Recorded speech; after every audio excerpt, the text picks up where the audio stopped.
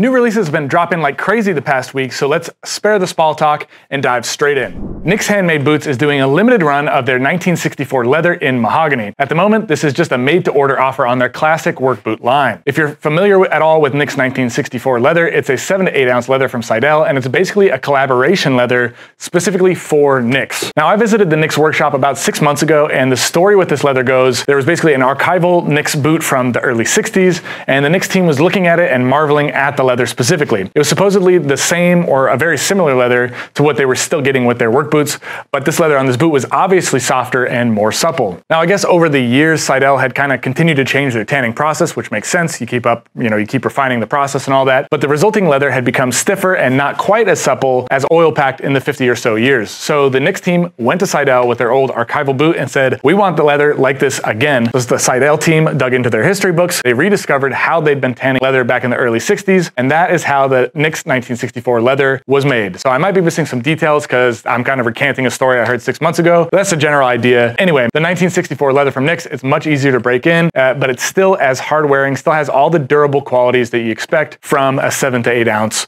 veg down leather. Surprise! Truman has a new leather release, and they're also teasing an upcoming leather that looks amazing. So right now you can get the 79 cap toe in the evergreen Chiaja leather from Seidel. This is another in the long list of green boots that have come out in the last 3 months. I think 2023 shall forever be known as the year of green boots.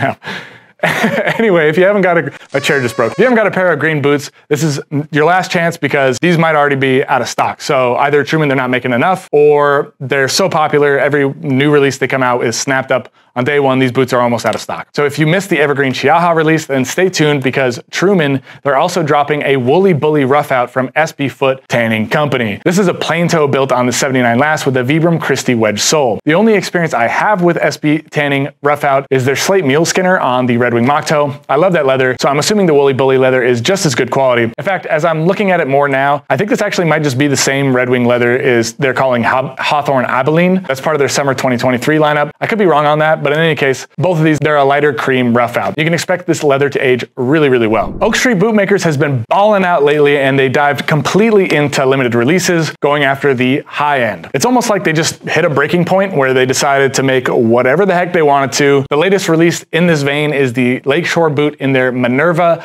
Liscio leather from Baldassi. Dang it, man.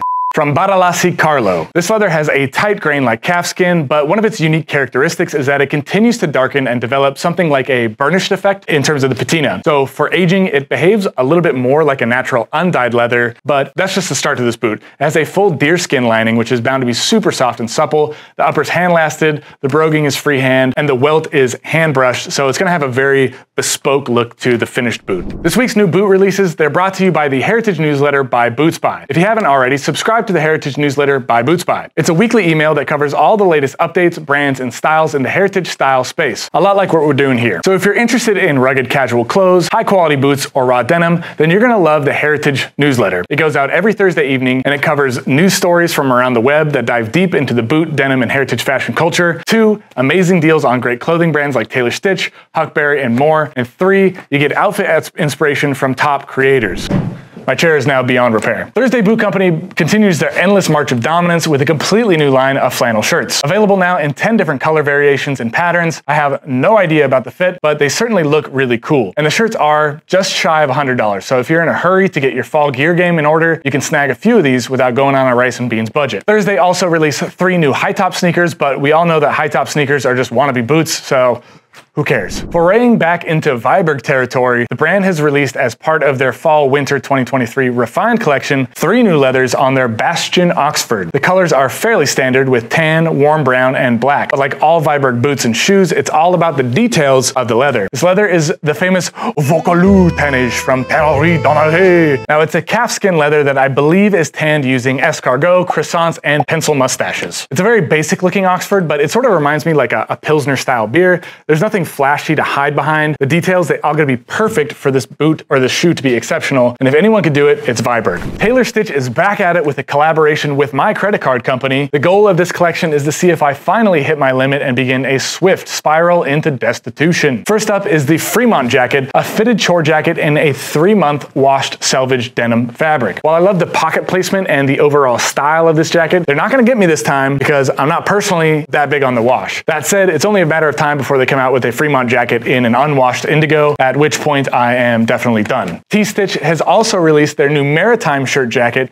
in 3 double-sided wool variations. This is a fantastic looking shirt, and they might actually make me cave. Huckberry launched a collab with Peter Middleton, the founder of the New York City urban western brand Withe. Honestly, it's a huge drop. This is a big one. I can't even explain everything in it because there's 27 different items, but it's a mix of shirts, jackets, hats, boots, and pants, so the whole get up. The big standout item that I saw was the lambskin ranch jacket, but there's also some incredible looking Donegal corduroy jackets that are unlike anything else anyone's wearing out there at all. This is a really cool, interesting collection, and I'm stoked on Huckberry and Withe for putting it together. Iron and Resin is based in Ventura, California, so they just found out that it's autumn in the rest of the Northern Hemisphere. They're a bit late to the game. They just released their fall 2023 collection, though to be fair, I believe the temperature in Ventura is still dude. Lots of cool flannel, wax canvas, and denim to find here, plus some awesome looking ball caps. Division Road is the best road. They've released this season's collaboration boots with Whites, and it's all about the rolled hand welt. Now, I also visited Whites 6 months ago. They're like 10 minutes away from Nick's, so obviously